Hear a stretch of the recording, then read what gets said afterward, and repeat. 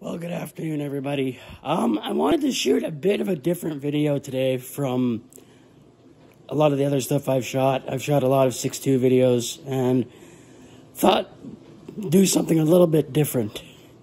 So what we're going to look at today is this. What this is, for those who don't know, is this is a Bunn VPR coffee pot. You'll see a lot of these in hospitals, in restaurants, office buildings, different places like that. So you might be asking yourself, well, why is this in a home setting? And I'll get into that. But first, before we get into that, I kind of wanted to show you how this works, because it's not the same as your traditional Mr. Coffee or Black & Decker or any of your home coffee pots. It's a little bit different. So what you'll see here is two different switches. None of these actually have anything to do with the control of the water. All they are is simply warmer switches. This one controls this warmer up here, and this one controls the warmer down here. To get this thing going, all you do is you pour water in this kind of screened in area right here, and then it starts flowing out. So I'm going to try and do this one-handed, but not being able to see, we're going to see how much mess I make. Normally I do this two-handed. I put one hand here and then I pour with the other hand, but we're going to see what kind of mess we can make. All right, here we go.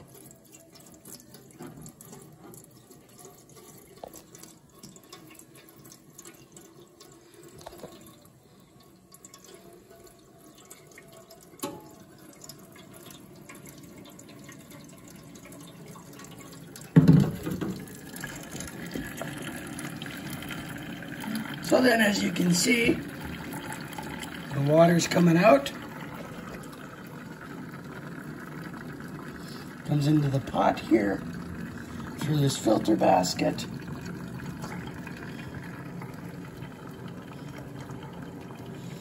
and it'll make as much coffee as you pour in water. So I might have poured in about, I don't know, an eighth, quarter. I had this about half full. By the way, let's see. Yeah, probably a quarter. But these come with two different style pots. A glass one like you see here, and then this metal and plastic one that you see here.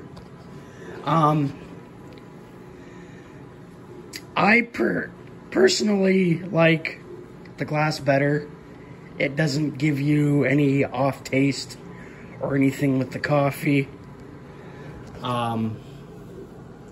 So that's why I prefer the glass. And then all I use for coffee is just regular Folgers, nothing special.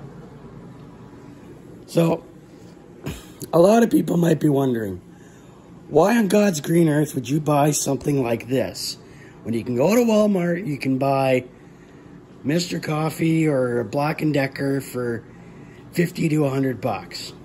Well, here's the reasoning behind why I got this.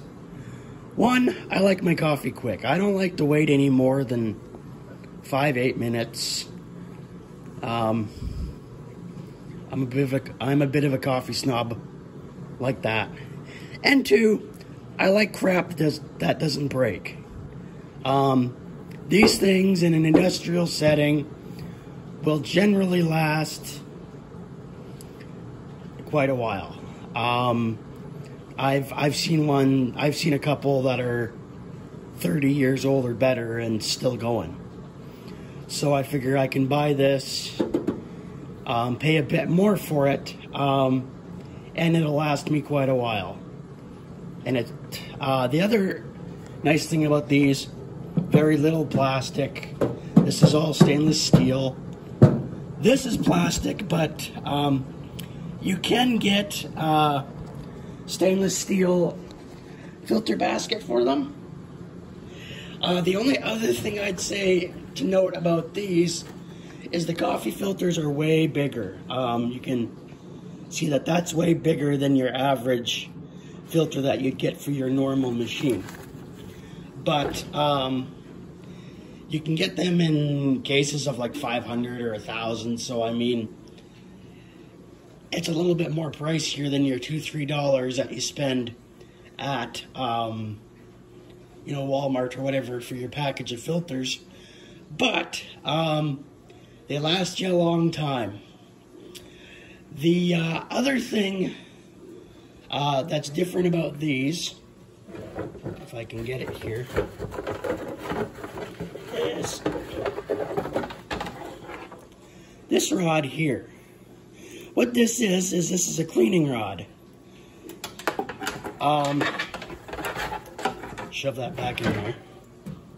Make sure this isn't dripping. It's not.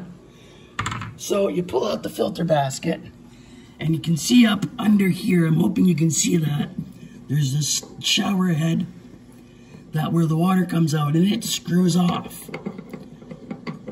So then what you do is you screw that off. I'm not going to because it's hot. Is you screw that off, and you can shove that rod up in there, and it's flexible. And then you can clean all the hard water deposits out and whatnot, so then they don't plug up. The only downside that I would say to this is these things do probably suck up a bit more electricity, because in this black part here, it's all a big tank full of hot water. So this is constantly on. Like I said before, all these switches do is turn your elements on and off, and that's it. But, you know, I really like the build quality of it. I bought this thing secondhand and got it for a pretty good deal. You can get them on Amazon for around $250. Yeah, I'd say for about $250. But the only piece of doing it that way is Bunn kind of nickels and dimes you a little bit. You get, when you buy them new, generally I don't think they come with the pot. You got to buy that separate. But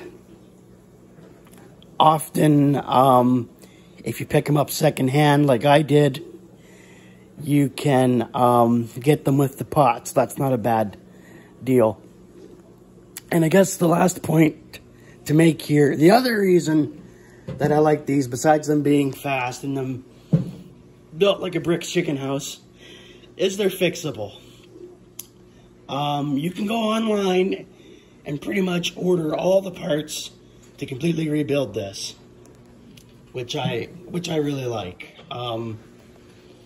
Whereas, like, say your Mr. Coffee or whatever you got, your Keurigs, as soon as they're done, you throw them out, you go to your big box retailer, and you buy another one.